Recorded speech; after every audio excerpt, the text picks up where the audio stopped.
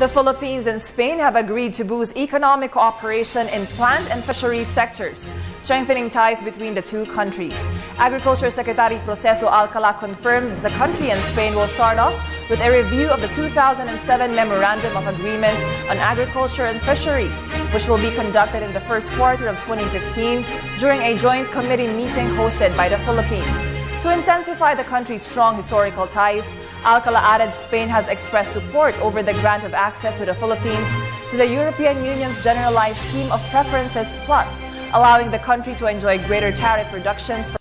coming in the 28-member trade bloc.